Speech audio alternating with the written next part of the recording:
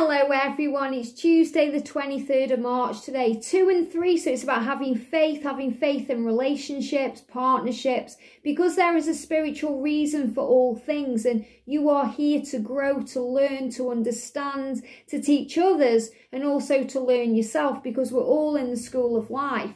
So the message is, as I release all criticism, judgmental people leave my life. So this is saying to you, as you don't care what people think, when you start releasing all of that and letting go and, not taking anything personally, anyone or anything that puts you in a situation of judgment, it will automatically leave your life. Why? Because you're operating on a vibration that doesn't attract that.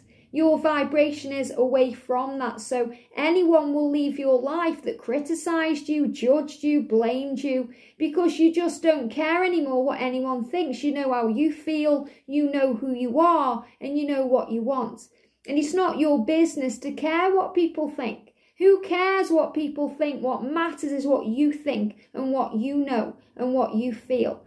And I accept everyone as they are, including myself. So when we move into that energy, we also move into the energy of acceptance, where we accept ourselves, flaws and all, because we understand that we are perfect as we are. And we don't need to change to fit in with anyone else or do anything we don't feel guided to do.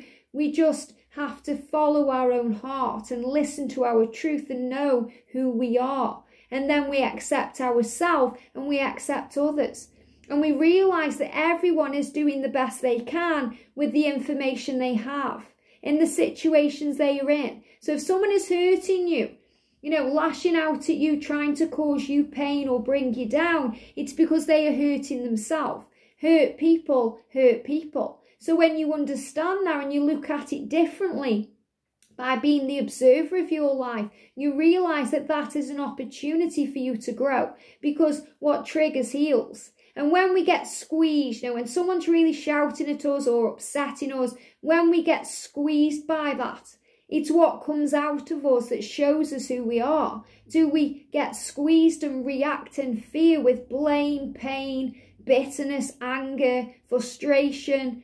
Or do we respond in a loving way with kindness and empathy, sensitivity and understanding of what they are going through too? That's how you know what's within you, because when you get squeezed, what comes out of you is who you are in that moment. Like when you squeeze a lemon, lemon juice comes out. Orange can't come out because it's a lemon. And the angels are reminding you of that today. And that's a kind of, Wayne Dyer, the late Wayne Dyer, the great late Wayne Dyer, used that as, a symbol of who he is. He spoke about that in his seminars and he said, when you squeeze an orange juice comes out.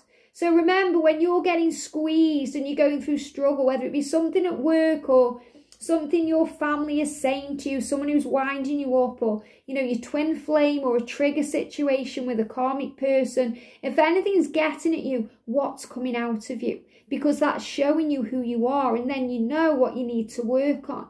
So you need to relax, breathe, take a moment and observe why it's happening. So when you release all criticism, you move out of that energy, and those kinds of people and situations will naturally leave your life.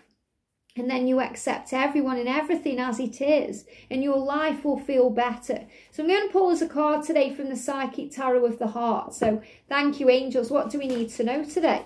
Wow, okay. Let's try and bring the top one off. It wouldn't even let me shuffle them then. Okay, that's the cards. I have to do what I'm told. So I'm going to put these back, okay, because I really feel that that's the card. Unless any stick out now. Oh, there we go. I'm going to do these then.